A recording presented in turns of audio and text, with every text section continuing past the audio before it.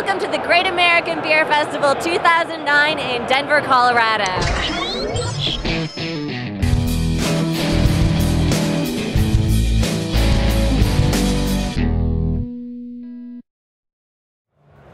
Hello, we're here again at Draft Uncapped in the VIP lounge of the Great American Beer Festival. I am here with Kris Oyler from Steamworks Brewing Company, a very good friend of Draft that we've known for many years.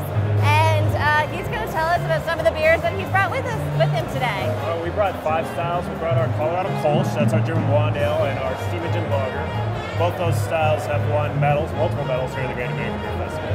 We also have our Conductor Imperial India Pale Ale, our backside stout. The first time we've ever entered our Hefeweizen this year. Oh, so we brought a Hefeweizen in. So those are the 5 styles that we have. Excellent. And a few months ago, I guess it was longer than a few months ago. Yeah, it was back in March. Back in March, Kris did a special dinner at the James Beard House in New York, which is an immense honor, and probably the first dinner they'd ever done with all beer pairings, where they paired every course with beer, and then wine was there as well, to sort of compare and contrast, which was such, and actually had the honor of going. I wanted you to talk a little bit about that experience and how it sort of is in line with what you guys do.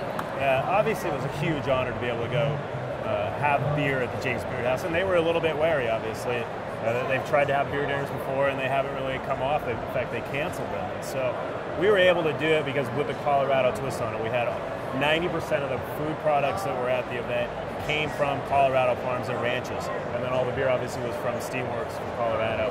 And that really kind of helped push it a little bit. And then we were able to kind of push the envelope as well with really challenging people. We started them off with our Kolsch beer, but then moved them through a progression of beers and some more challenging pairings with the foods that it didn't give them palate fatigue, but it challenged them along the way and really made them think differently about beer. And I think that's probably what I'm most proud of. Obviously it was an honor, but I'm most proud to walk away with the fact that we changed people's minds about how well beer pairs with food. Especially for such a wine-leaning audience, to bring this to their palates was really something spectacular.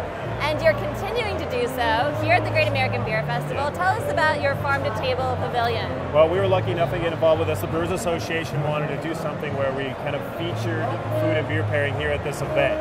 And so they started the farm-to-table pavilion. Again, it's Chef Adam Dooley, who I worked with at the James Beard House for that dinner. Also, Chef Kyle Mendenhall from the kitchen, he's here. Students from the culinary school, my chef from Steamworks, Sean Clark, and they created a menu, and we have 6 different breweries. So Steamworks, Left Hand, Great Divide, Deschutes, Boulevard, and Clipper City out of Baltimore, and each of us is paired with a couple of different food dishes. So it's really kind of a unique twist, trying to elevate the GABF a little bit more, accentuate the food and beer pairing, which is what we really love to do. So. And when is that going on during the GABF? Tonight from 7 to 8:45, and Friday night from 7 to 8:45. And can anybody come by? You need a ticket because we've got a limited amount of food. Okay. But if you really want to come and find me, and I can help you to get in. We can pick some people up. All right. Well, thank you so much for talking with us. Yeah, thanks for the time. I will definitely stop by and grab some food with you again, and awesome. we'll see you on the floor. Awesome. All right. Thanks, Erika. Cheers. Thank you.